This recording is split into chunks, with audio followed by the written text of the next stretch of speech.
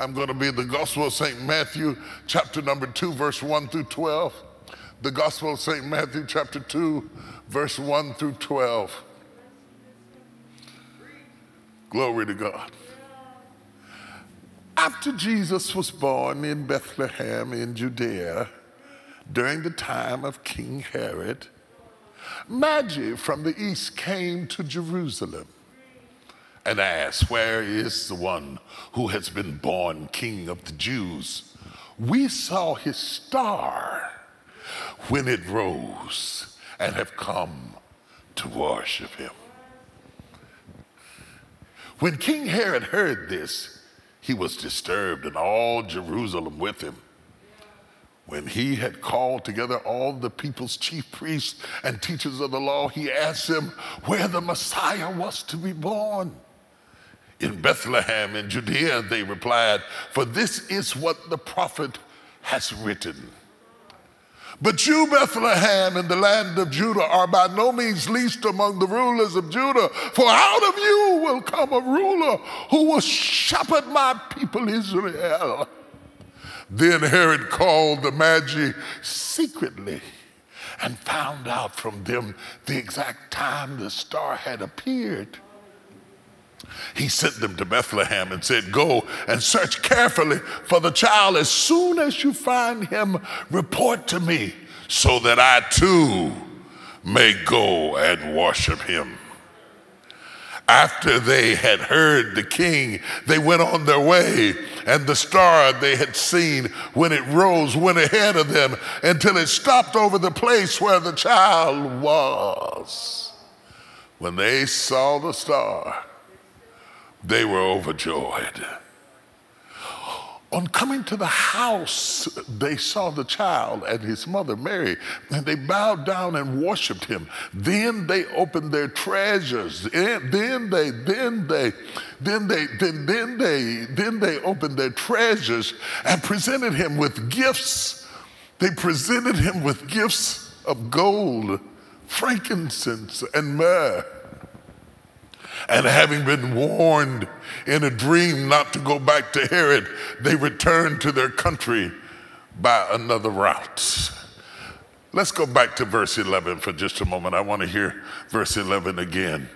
On coming to the house, they saw the child with his mother Mary, and they bowed down and worshiped him. Then they opened their treasures and presented him with gifts of gold, frankincense, and myrrh. Can you say amen? I want to talk from the subject, a gift to the giver. A gift to the giver. Let's pray while we're standing. Spirit of the living God, fall fresh like dew upon us. Saturate us with your presence in such a divine way that we know that we have been with you. Because whenever we encounter you, it saturates our soul, it permeates our spirit, it affects the way we live and walk and think and move and have our being. One moment with you can catapult us for months. Tabernacle with us right now. Dwell amongst us, oh God. Dwell amongst us. Just hang around us.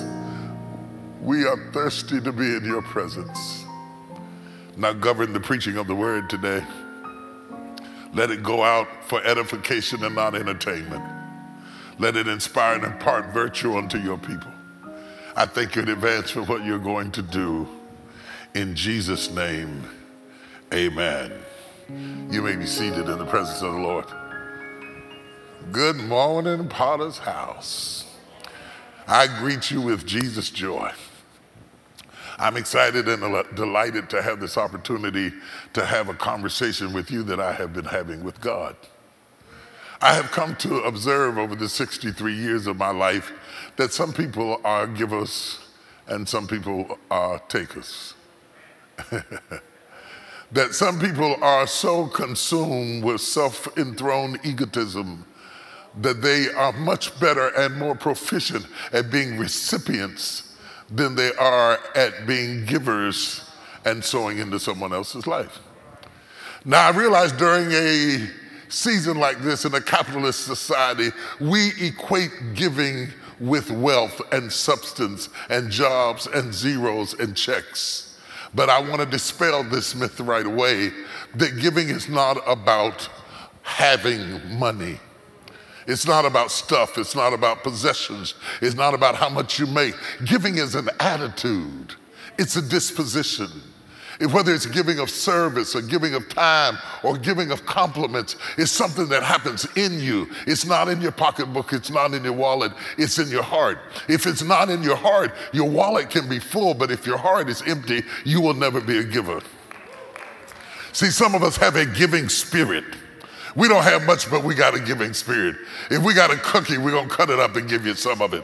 If we got peanut butter and jelly, we're going to make you sandwiches and cut it up and decorate it and present it to you. If we don't have nothing to give you, we're going to help you get something up the steps or help you get your refrigerator moved or do something to serve you in some way. We can't stand to sit by and watch you labor while we do nothing because we have been trained to be givers. My mother told me, make people miss you when you're gone. Give them something to say about you. Give them something that if Sally was only here, she would do something. Don't let it be where you can be absent and be no different absent than you were present. Giving is an attitude. It's a disposition. It's part of our characteristic to be like God is to be a giver. For God is a giver. John 3:16 makes it clear to us that God so loved the world that he gave his only begotten Son, that whosoever believeth in him shall not perish, but have everlasting life. Listen at that. God so loved the world that he gave his Son. In Genesis, God so loved his Son that he gave him the world.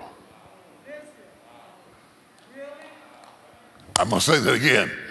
In John 3:16, God so loved the world that he gave his Son. In Genesis, God so loved his Son that he gave him the world.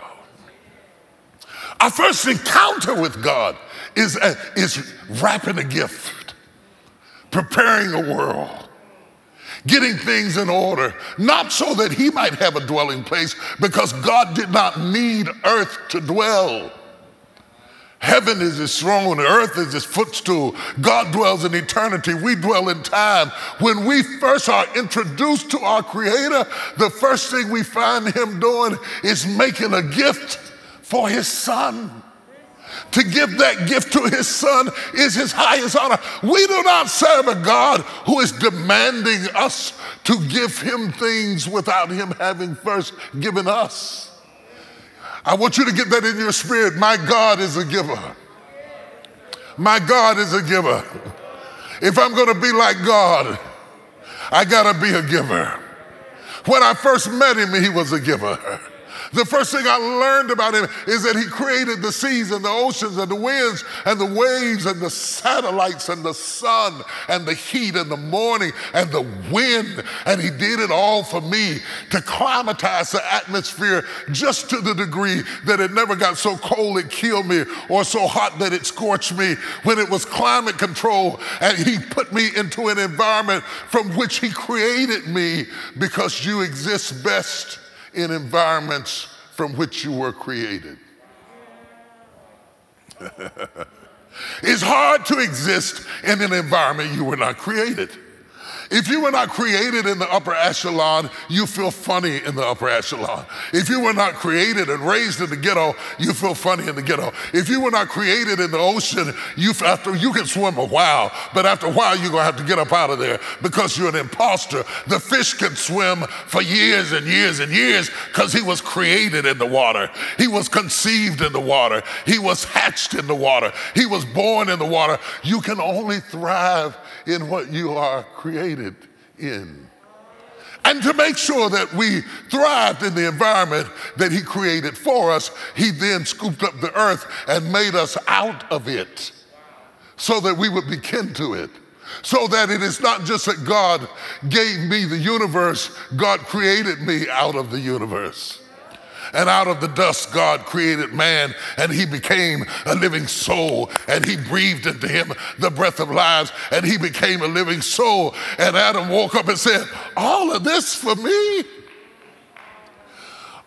All these waterfalls and mountaintops and streams and rivers for me, all these trees and mountains and sunsets for me, all this crashing of water against the rocks, dashing for me. You mean the dew that falls like mist in the morning was all done for me? You created every flower, every blossom, every tree for me? And God said, I love you like that because God is a giver. He is a giver, understanding that he is a giver. And then he gave it to us and said, I want you to be fruitful. I want you to multiply. I want you to replenish, subdue, and have dominion. He said, I'm going to make you the boss of it. I'm going to put you in charge of it. God said, I created a kingdom, a king's domain, and then gave you dominion, and you're large and in charge. So the first gift that he gives us is that he gives us a creation. The second gift he gives us in Genesis is he gives us redemption. For when Adam messed up the first gift, God said, that's all right, I got another one. He walked through the cool of the garden and found Adam in his sin and his nakedness and said, Adam, you can't gift your way out of this. I've got to give you a gift that'll get you out of this, because if you can gift your way out of this, that will be works. I got to teach you grace. So I'm going to give you something you don't even deserve. And the voice of the Lord walked through the cool of the garden, and he found redemption. And he came and dressed man in custom clothed fur. And we call it redemption. And it was the second gift. And then there was the third gift. The third gift was the gift given to the deceived Eve to regenerate the species. From creation to redemption to regeneration, he says, I invite you as a woman to partner with me in a limited liability partnership where we are going to partner to create life. We are going to regenerate. Are you with me this morning? I didn't bring you a Happy Meal. I didn't bring you a bologna sandwich this morning. I didn't bring you anything like that. I didn't pack a hot dog this morning. All you peanut butter and jelly people, y'all might as well click off. I came to bring a 7-course meal to you to make you understand that God so loved you that he kept giving and giving and giving and giving and giving and giving and giving. And that's what this season is all about. Because Jesus is a gift from God.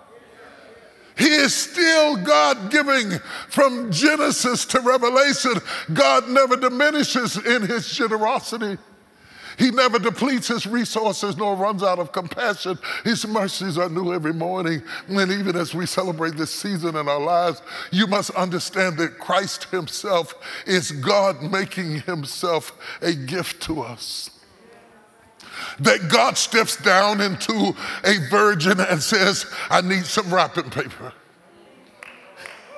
And flips around inside of her womb and wraps himself up in humanity. And all of a sudden God comes stepping from eternity into time, all wrapped up in human form. Emmanuel was a gift to us.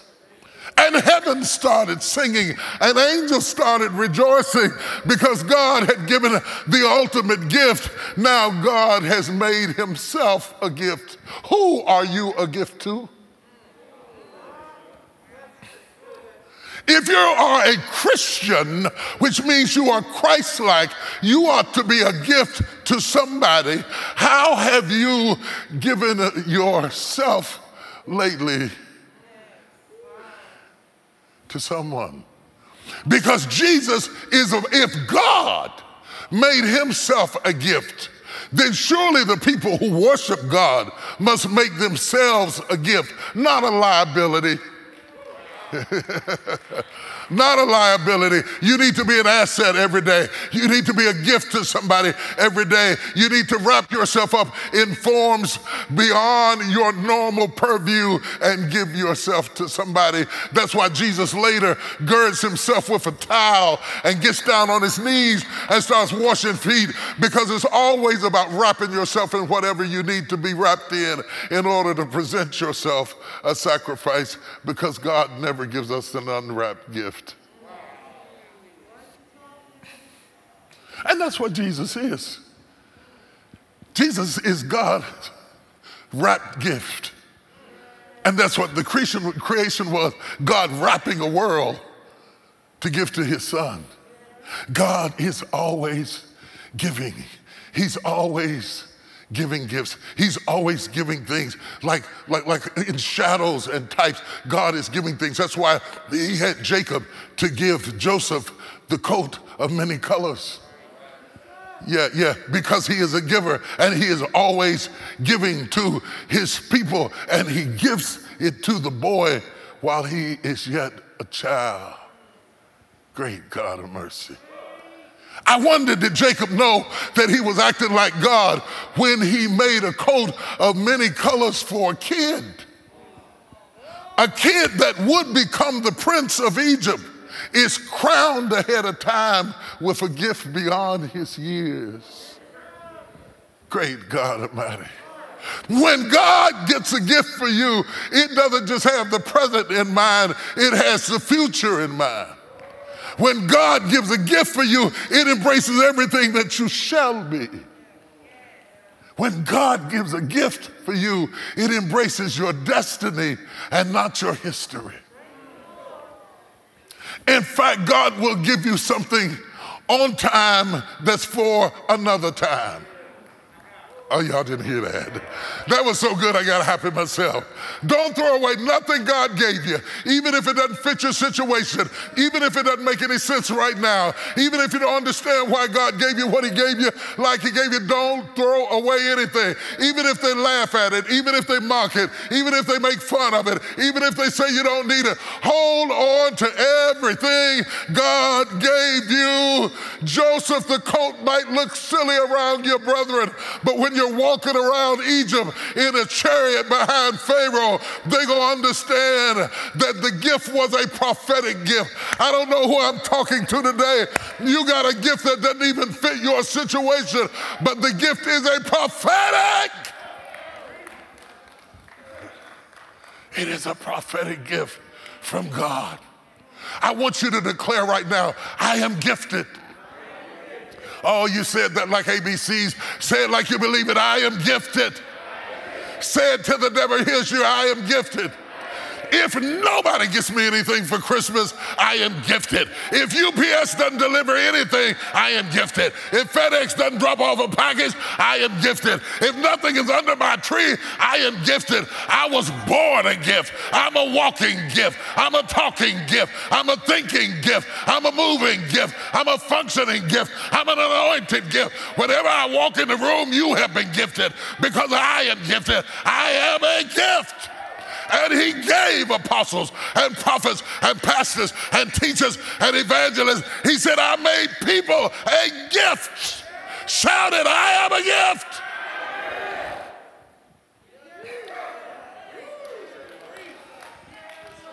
I am a gift.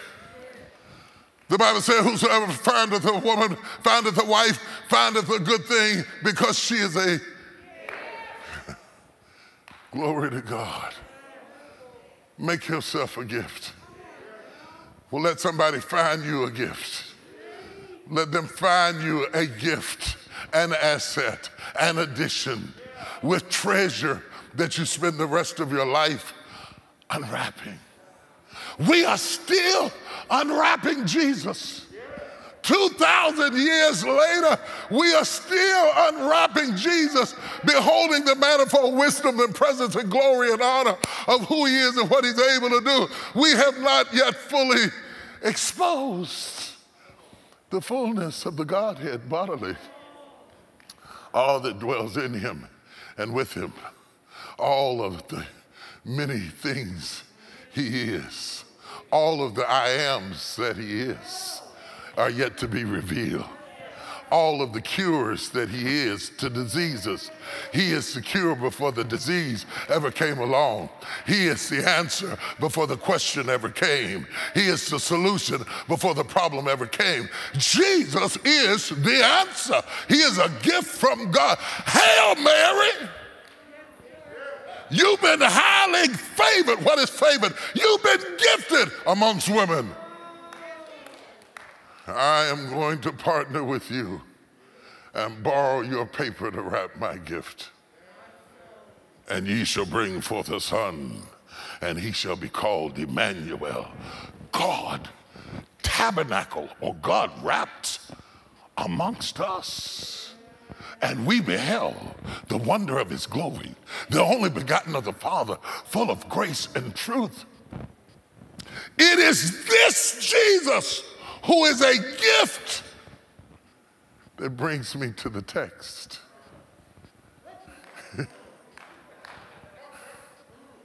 I am standing at the gate of the text, mesmerized by the majesty of his splendiferous grace, his omnipresence, his omniscience, his omnipotence, his power, his absoluteness, his sovereignty, his ability to do exceedingly abundantly above all that we may ask or think. And yet I am beholding him in swaddling clothes, in a manger, surrounded by shepherds and sheep and goats. And I know that God has caused the star to twinkle as a bow on a gift in a manger to the world. A living gift to a dying world is where I stand on the precipice of understanding who he is.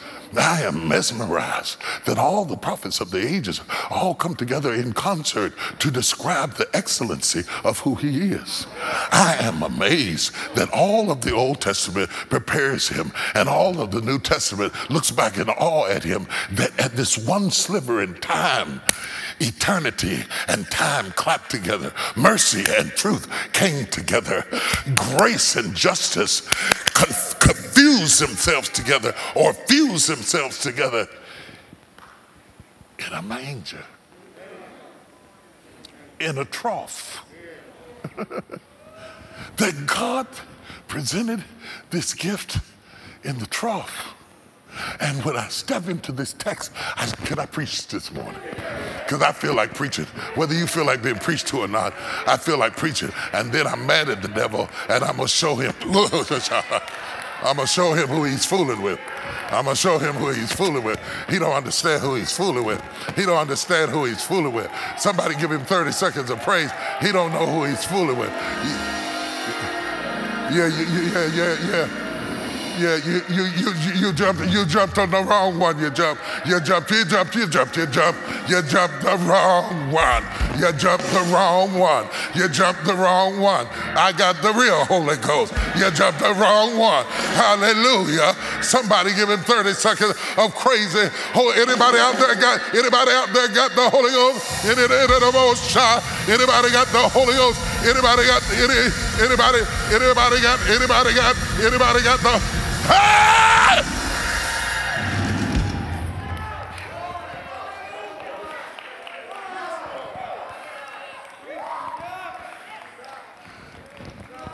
What I am getting to is the mysterious Magi who appear only once. No encore. They will not be discussed in Mark, Luke, or John. This is our one and only glimpse at these mysterious Magi. Now, because we have confused Bible with Christmas carols, we misrepresent the Magi.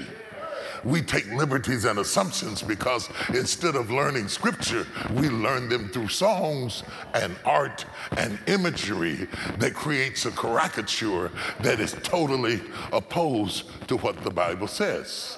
Like the Bible never said that they were kings.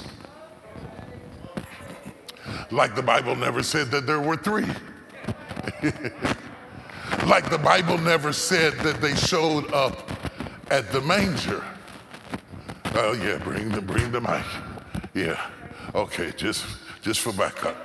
The Bible never said that they showed up at the manger. And yet in every nativity scene, we see them in the manger. We see 3 of them in the manger. And we have convoluted truth with tradition. We have diluted scripture with music. We have created this strange caricature of truth because we don't really study Bible. We get secondhand information like people get secondhand smoke. And because we have secondhand information, we have confused the text with the arts. And thereby we think that the wise men showed up at the manger. But the text says they showed up at the house. The text says when the Magi came, they came to the house. And the text says that they came after Jesus was born. Put it back up there, Matthew 2:1. Put it back up, let me show it. Put Matthew 2:1 right quick. Yeah, and Jesus was born after Jesus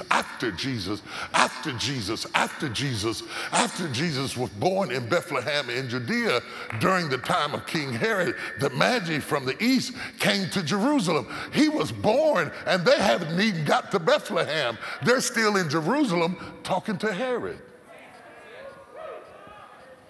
Oh, y'all got quiet now. Yes. So you have to understand, they came from the east, and they came because they saw the star. They did not come because of prophecy or word of knowledge, or because they were theologians or scholars or even Jews.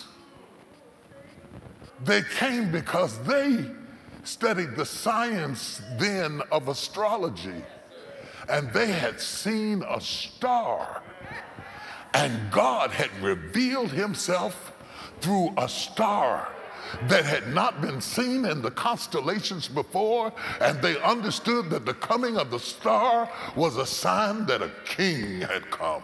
Good God of mercy. Oh, can I get in this word? Can I get in this word? Anybody come to get in this word? In this word. In other words, they could look at the heavens and tell what was happening on earth. No wonder the Bible said the heavens are telling the glory of God. I don't need a Bible. I don't need a prophet. I don't need a scripture. I don't need a preacher. They said we looked at the heavens and the heavens told us the glory of God. The term Magi, we refer to as wise men, is really a word where we will later get magic, because they were the mysterious Magi who experienced God through a star.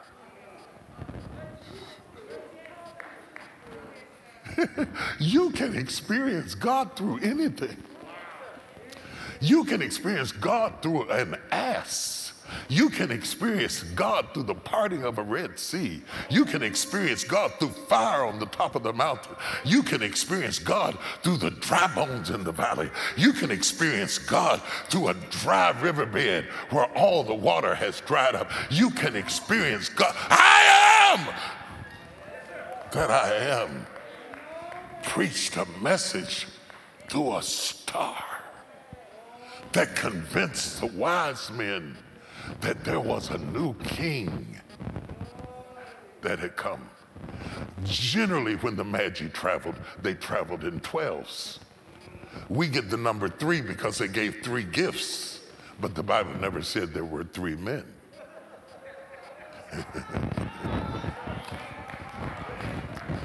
They were likely the Nabateans who controlled the Arabian Peninsula. And therefore, they understood the vitality of trade. Their routes were from Yemen in the east to the ports of Gaza. And from Egypt in the south to Syria, Asia Minor, and east to Persia, their capital was Petra, which means rock, which is the stone, was at the crossroads of the two lucrative trading routes where gold, frankincense, and myrrh were not only the Nabateans' cash crops, but it was also representative of a diplomatic gift. They needed whoever was going to be king to have a good relationship with the Nabateans, because that meant that whoever would be king of Israel would control the trade routes from which the frankincense, the gold, and the myrrh would be moved. They knew that as Jesus became the King of the Jews, he was the door to their blessing. Y'all didn't hear what I said. They knew that as Jesus would be the King of the Jews, he would become the door to their blessing. In other words, they were smarter by nature than the Jews of the time were by habit. They without the Pentateuch, they without a temple, they without the sacrifice of bullocks and goats understood that Jesus was a door, understood that Jesus was a gateway, understood that Jesus was the gateway to the future of the trade of everything that they had dug out and hewed out and labored with. And so they brought the fruit of the beating of the rock to get the gold, the bruising of the tree to get the frankincense, the crushing of the root to get the myrrh. And they brought that which had been beaten and that which had been bruised and that which had been crushed to that which would be beaten and that which would be bruised and that would be crushed. They brought a gift to a giver. They brought a bruising to a bruising. They brought a beating to a beating. They brought a treasure to a treasure. That's what we're looking at in this text today. It is a gift given to a king who had to be 2 years old or younger, but no longer is in the manger and not yet on the throne. He's in an in-between place. God will give you a gift that does not fit where you are, but will be for where you're about to go. Y'all don't hear what I'm saying. I'm gonna say it again. God will give you a gift that does not fit where you are, but it is a gift for where you are about to go. I feel the spirit of prophecy in this place. God will give you a gift that is revelatory, that shows your shall be while you are still in a toddler state of being. God will give you a gift ahead of time. Let me break that down. God will anoint you to be king while you're still a shepherd boy. God will put a robe on you to lead Egypt while you're still carrying lunches. God will give you a gift that doesn't even fit where you are. I want to talk to somebody who's confused because you know you got something, but you don't know what you got, and you don't know how to use it, and you don't understand why you got what you got. But God has already given you something for where he's about to take you into. Somebody shout, I am gifted. These men brought a king's gift to a kid. They brought a king's gift to a kid, and God is famous for bringing gifts ahead of time, for anointing kids to be kings years before they become kings, for making coats of many colors for princes before they ever become or even enter into Egypt. God has given you something that doesn't fit where you are. And don't let anybody make you forfeit what he gave you because it doesn't fit where you are. Hold on to what he gave you. The gift is for an appointed time. In the end, it will speak and not lie. Though the vision tarry, wait for it.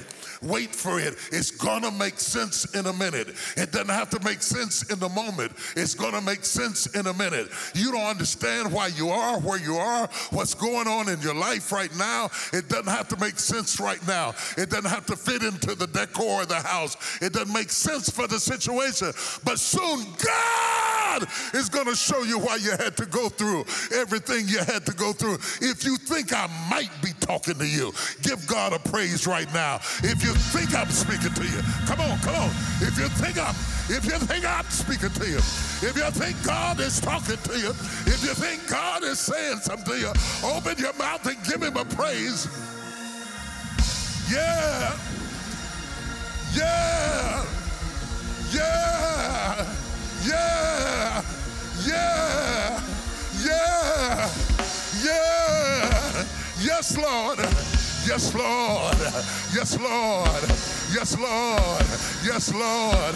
Yes, Lord. Yes, Lord. Look at somebody and holler, I got something.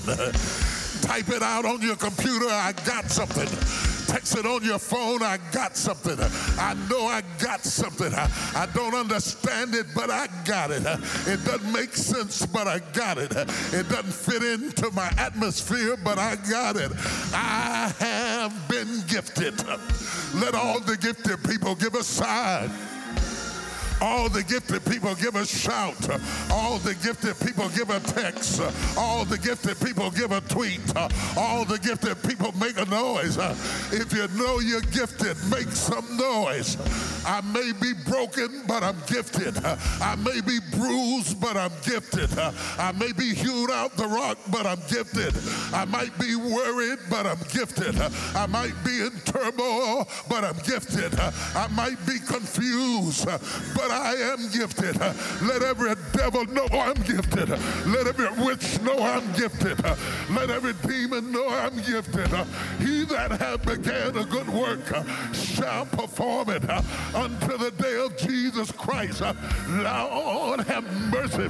I wish I had an old-timey church so I could get an old Holy Ghost praise. I wish I had a praise in this place that could step into your destiny, that could step into your future. Somebody that believes God for prophetic worship, go into a prophetic praise right in front of your laptop, right in front of your iPad, right in front of your computer. Open your mouth and give God, give God,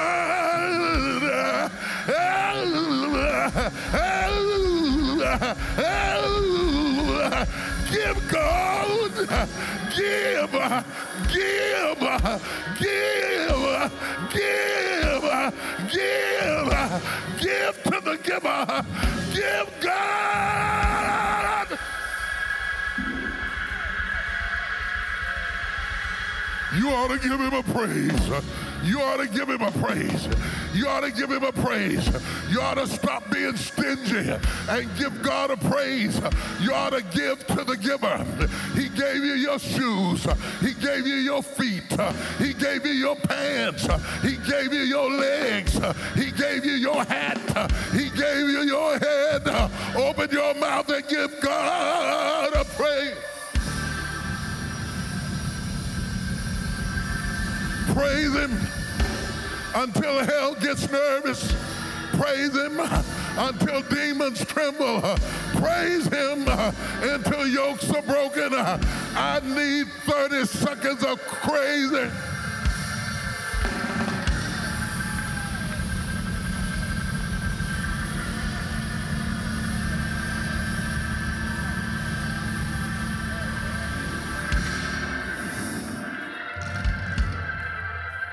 You see, that's why some of us can't get our breakthrough, because we can't get our praise right. What the Magi did before they gave him their gifts, They gave him their praise. You're so busy being gifted, you haven't learned how to praise him. But when you forget about yourself and open your mouth and praise him, God will open up a door and give you revelation. I'm going to give you another chance to open up your mouth and give God a praise. I'm going to give you a, cute you, conservative you, quiet you. Give your gift to the giver. Give Jesus a Christmas gift. Open your mouth.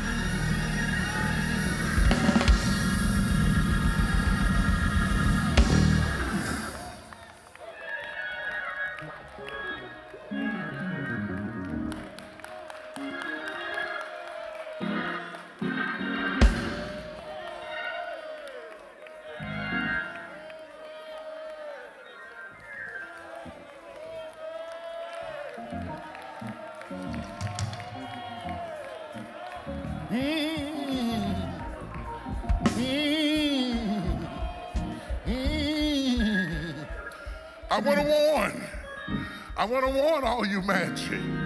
I want to warn all you wise men. When they talked to Herod, Herod said, go find Jesus so that I can come and worship him too. I want to warn you about fake worshipers.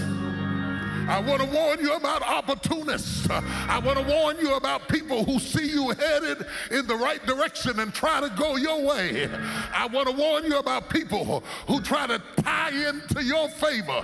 What God has for you is for you. Don't bring nobody. Don't drag nobody. Don't take nobody. And don't tell nobody. God is about to set you into the fullness of your purpose, but you got people hanging on. They act like they want to worship like you, but they really want to kill your dream. The devil is a lie. I rebuke the spirit of Herod. I rebuke the spirit of Herod. Herod has got to die. I bind your power in the name of Jesus. If you got the Holy Ghost, bind Herod now.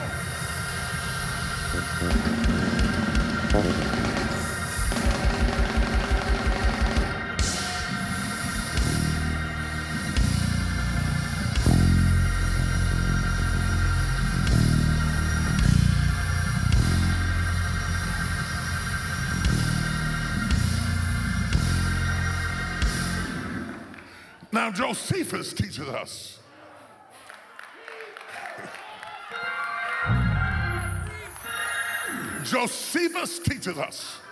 that the reason Herod had an attitude about the wise men coming is that in 6 BC, they had come to Herod and brought him gold, frankincense, and myrrh so that they could continue to do business in the region.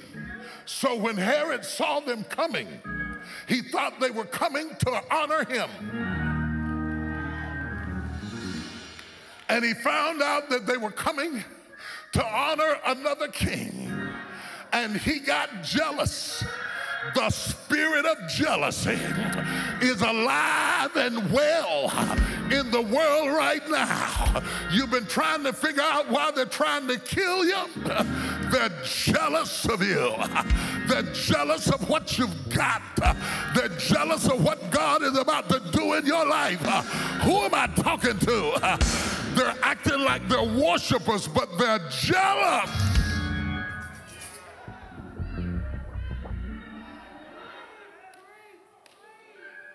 And so the wise men came, and when they saw the star, they came to the house. I know it wasn't the manger because the Bible said it was a house. I know it wasn't the manger because Joseph wasn't there. I know some time had passed because later Herod would say, in order to figure out how old Jesus is, I will kill everything 2 years old or younger.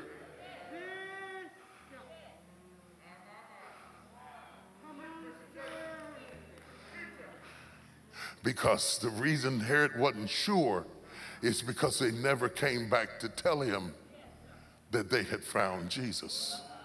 Because while they were worshiping, God told them to go back another way. And when I read, go back another way, God told me to tell you, you are expecting to go back to normal. But you are not to cry out for normal. That God is going to take us back. I feel a spirit of prophecy. God is going to take us back another way. Because if we go back to normal, there's a trap in normal that the enemy has set for our demise. We have to be prepared to go back another way, another way, another way, another way, another way, another way. Another way. Now, this is against the currency of orthodoxy. It is against the grain of normal, because people who are normal and traditional are stuck in one way. You can only do things one way. You can only have church one way. You can only do business one way. You can only interact with people one way. But God said you have got to learn how to get back another way. So you cannot tell yourself, I can't help this. This is how I am. I'm just like my mother. I'm just like my grandmother. It is what it is. I am what I am. So no. God said you got to be more flexible than that. I'm going to do what you want me to do, but I got to take you another way, because the enemy has a trap set for you. Who am I preaching to? The enemy has a trap set for you, and I'm going to bring you back another way. And in order for you to find that way, you have to give your gift to the giver. So the gold was taken out of rocks. Archaeologists have still found traces of gold coming out of that region that was in the rocks. So you had to bust the rocks to get the gold. Christ is that gold. That rock that was shattered. All they were giving him in the frankincense that they had to get out of the white inner part of the tree, or the myrrh that came out of the ground, is all they were giving him, is what he already was. The frankincense was used for incense. The sweet aroma of prayer identifies his intercessive capacity. Can I go a little bit deeper? And we will not hear any more talk about myrrh until he's on the cross and they offer him wine and myrrh to anesthetize his pain. Everything that he will be is in the gift he already has. And so the Spirit says to you, how? So the Spirit says to you, you think you're waiting on God to equip you, but everything you shall be, you have already been given. Everything you will need has already been imparted to you. So don't be bothered if I anoint you to be king and I send you back to feed sheep. It may take 14 more years, but the oil didn't lie. You will be king. And don't be upset when your haters steal your coat. They can take your coat of many colors, but they can never rob you of your prophecy. the anointing that I put on you in this season is irrevocable. It is irrevocable. It brought you all the way from where you came from to where you are right now. And I will do a new thing in you if I can only get you to embrace another way. I'm gonna do it. I'm gonna do it. I'm gonna do it. I've not forgotten you. I'm gonna do it. How? I've not forgotten you, but I'm going to do it another way.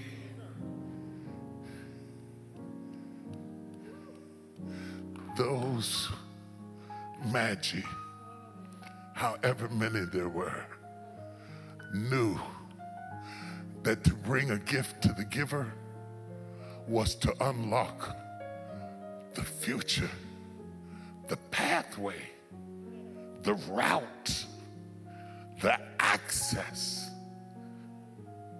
for all of the future.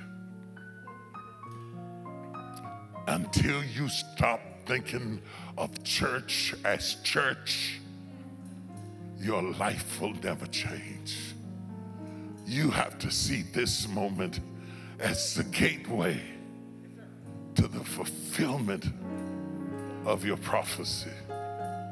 And you didn't come to give out of his necessity, but your own. Because all that you will ever give him, he already is. And all that you will ever give him, he's already given to you. And nothing that is in your future will be able to pass through without him, because he is the gateway to what is next in your life. So on this Christmas Sunday morning, I felt led of the Holy Spirit to talk to you about the mysterious Magi. The mysterious Magi. And to understand that we bring gifts to the giver. Your God is a giver. And right now in this moment, I'm going to ask everybody in this room, viewing around the world, to give a gift to the giver on whatever level you can. It can be seeds in the ground. It can be the fruit of your lips. It can be in your worship. But I do not want you to stand in the presence of the giver and just be a spectator. I challenge you to be wise enough, to be smart enough, to be astute enough, to bring a gift. I bring a gift to the giver of gifts. I lay down a gift. Here's my gift. I worship you. I bring gifts. I've come this far to bring a gift, to offer up a gift to the Rock of Ages, to the Rock of Ages. I will bring a gift, because I shall come forth as pure gold. I will sow a gift. I sow a gift to let the devil know I'm coming out of this better than how I went into it. I shall come forth. I shall come forth as pure gold. I shall. Somebody needs to release the frankincense of worship into the atmosphere And right where you are, you need to give a gift to the giver of absolute Holy Ghost worship. Absolute Holy Ghost worship. Everybody in here ought to bring some kind of gift, some kind of gift. We offer a gift to the giver.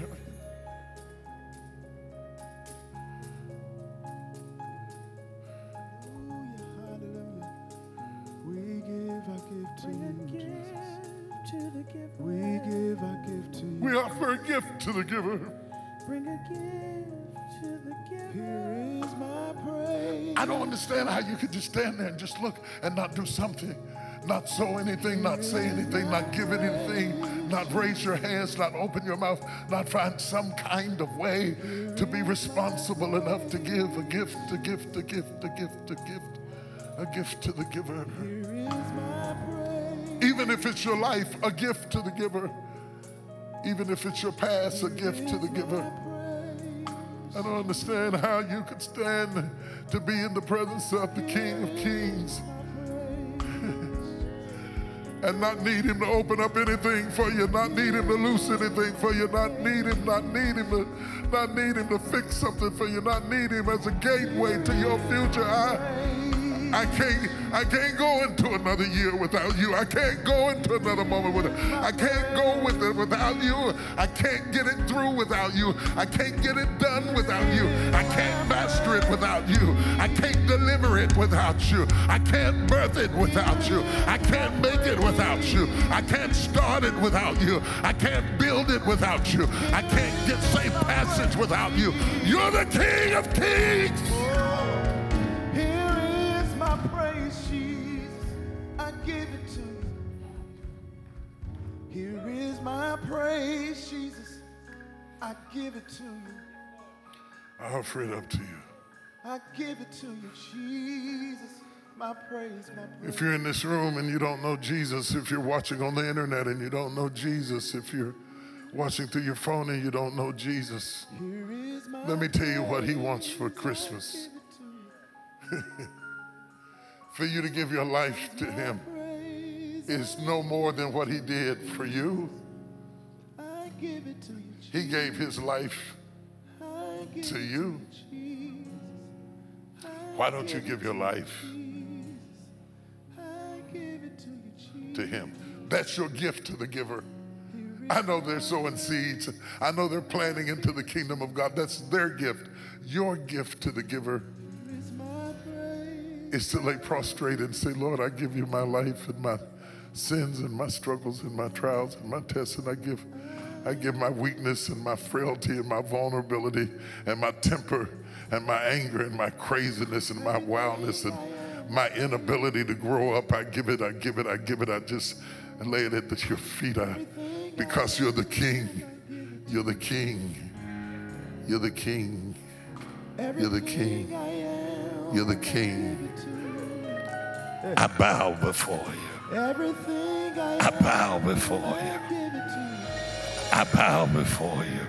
Here is my praise. I bow before you. Here is my praise. Here is my praise. Father, I pray for every gift given to the giver, whether they are tangible or audible or spiritual, or the personal giving of one's life.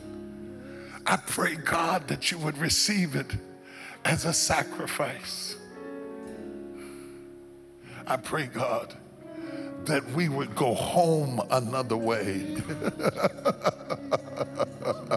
Oh, I pray we go back another way. Whatever the devil's got set up, I pray that you cancel it right now. Whatever's in his plot, whatever's in his plan, I pray that it would go down. Take my life, I give it to you, Jesus. I give. And the Magi went home another way. And they left Herod guessing, looking And they couldn't find Jesus, because a voice spoke to Joseph and said, take your son and your wife and go into Egypt. And God said, I'm not going to let them get you. I'm going to hide you. God said, I'm not going to let them get you. I'm going to hide you. Do a new thing, Jesus. I'm going to hide you because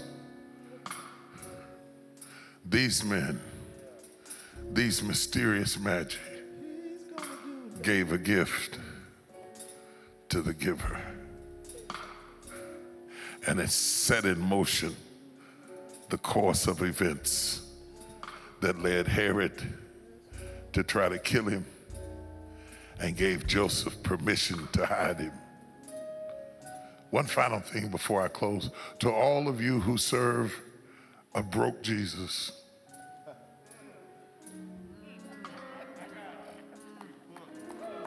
to all of you who can only respect a Jesus who has nothing at all and can only envision him as impoverished. I'm not on the boat that's trying to make you believe that he's rich and riding a Bentley. I'm not trying to say that either. But I'm saying when he was a baby, they brought him gold. When he was a kid, they gave him the gold you give to kings while he was still under 2. Joseph is so blessed, he's got to flee with Jesus and Mary because he's got a king's ransom. Gold, frankincense, and myrrh that was given, that was befitting a king. You are not worshiping a wimpy, helpless, distraught, benevolent God. Don't let the manger fool you. He knew who he was. Hey! He knew what he had. He knew what he could do.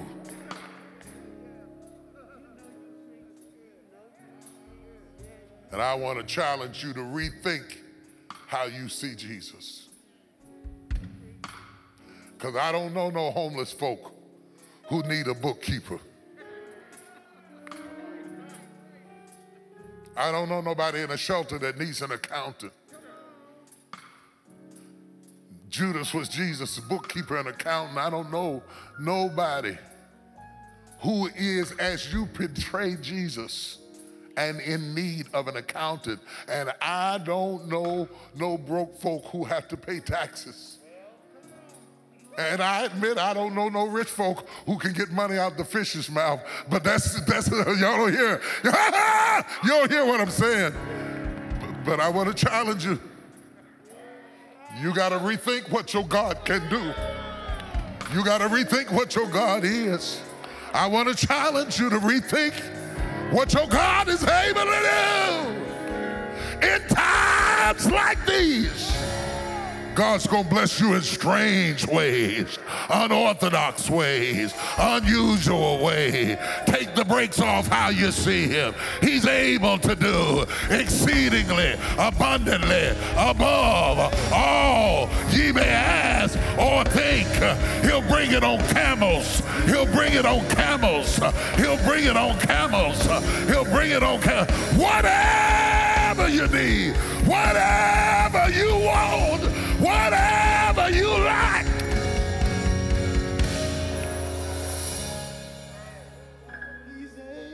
He'll hide you. And for 2 years, while Herod was killing, Jesus was hidden until the angel came and told Joseph, he dead now. You can come home. That which was trying to kill you. I gotta quit. Let me stop. I'm sorry.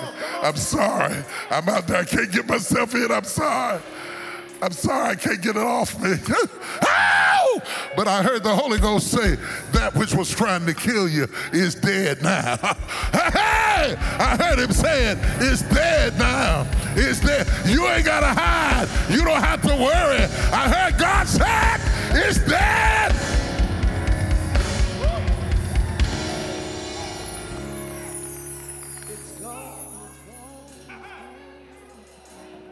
I don't know who that's for, but I couldn't close the service without pronouncing.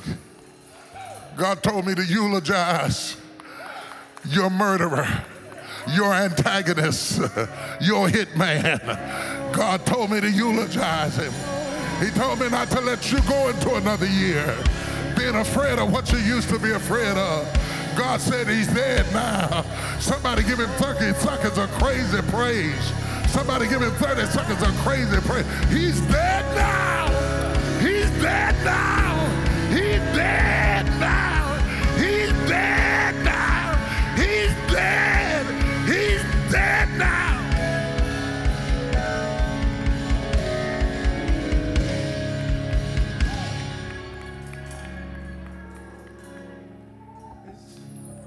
And so says the word of the Lord.